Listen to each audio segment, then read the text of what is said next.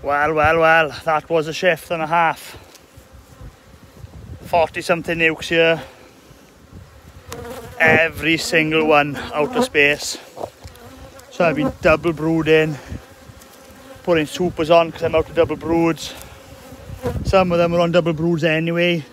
They're out of space and I've given them a super. It's just they're filling up with honey. It's unbelievable. Same problem last year. Got over that, but I didn't have that problem this early in the year. The hawthorn, that tree there. I'm experiencing the strongest spring flow I've ever seen in my life. Last summer was the strongest summer flow I've ever seen in my life.